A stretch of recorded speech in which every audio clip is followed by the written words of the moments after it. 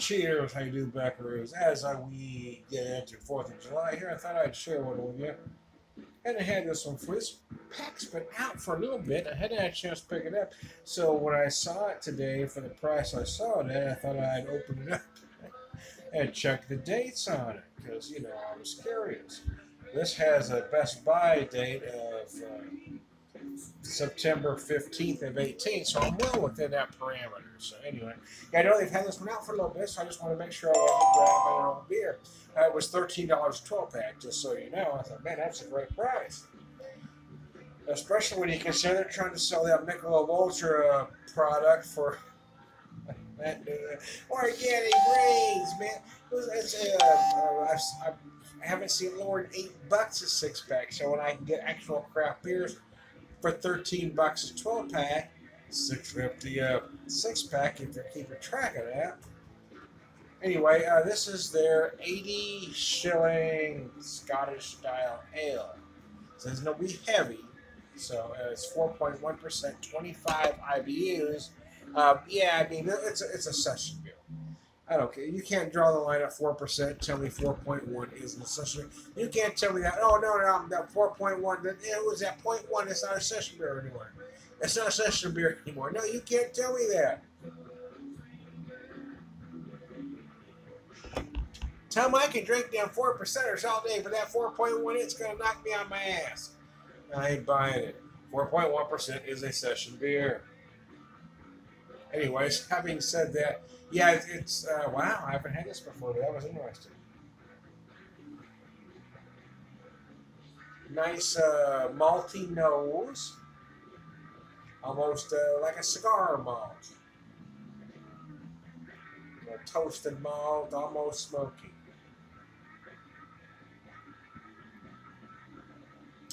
Just enough. Shadow, get off my table. You're going to knock stuff down. Darn it, kid. The troubles I go through, man. She didn't want anything to do with me until I turned the camera on. Now she wanted to. She's been over here for the last 2 hours. I turn the camera on and she comes right here on the table. Well, I'm knocking everything down.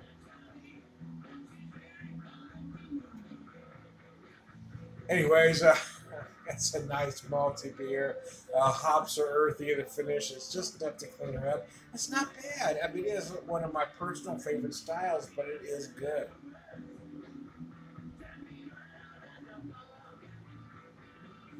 It's very enjoyable. Nice change of pace to the plethora of IPAs I've been drinking.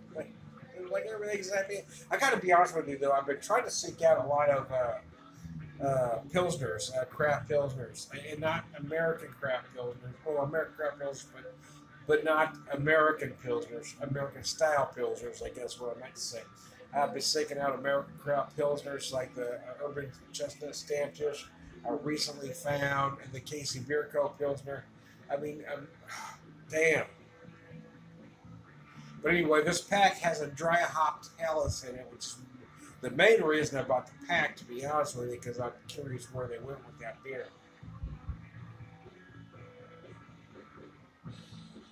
Boulevard does some damn solid stuff, man. They kind of get overlooked as craft beer darlings, some of the, you know, more trendy craft breweries, but I don't know that you can ignore the fact that Boulevard's been knocking out some great beers since, what, 1989. Damn. It's pretty freaking impressive. Anyway, it's a very nice beer, this 80 shilling ale is. It's nice, it's tasty, it's a nice change of pace with every. Again, for a malty beer, it's only 4.1%, so it's not going to weigh heavy on you. They're typically, you think summer beers, you got the light Helles, even the various IPAs they meet that are higher in ABV. After I'm speaking all of a sudden, that are higher in ABV. People tend to lay off of malty beers, but here you have a nice malty beer that's only 4.1%, so it's not heavy on you. It won't hammer you, and you get some flavor. I'll be honest with you, if I was going somewhere and I was offering a beer to a non-craft drinker, I'd offer them a beer like this quicker than I would anything hoppy, even an APA. Because most of the friends I've been able to convert to craft beer drinkers, I've started with more malty fare. They've been able to, even though they think dark beers are heavy, they taste something like that. Oh, that's got flavor, but it's not heavy. And there you go. Anyway, I digress. I don't care. I'm not. I don't give a rat. Drink whatever you like. Okay. Anyway, there's no sweat off my balls one way or the other. I mean, I'm not. I'm not, I'm not getting royalty checks for any of these breweries. I'm just telling you what I like, man. You like what you like. It makes me no never mind one way or the damn other. There's no self-importance on my part. Hey, man, I'm just having a conversation with you. I happen to like the beer. You want to drink crap? That's your own damn business. I don't care. So tell me about it. I am trying to beer whisperer. Feel a little irreverent today. Oh, shit biscuits, man. Oh. My Tourette's has been going crazy lately. But I've got some new medicine for my Tourette's. I haven't taken medicine for a long time because I didn't like the way they make you feel. But it's kind of, my Tourette's has kind of gotten out of hand lately, as you can see. So anyway, but I can't start taking the medicine until I go see the doctor after I had some hernia surgery a couple weeks ago. He told me not to take anything until we. So anyway, I don't know. I'm kind of on the fence about taking some medicine, but my Tourette's has gotten really nuts lately. I have a hard time.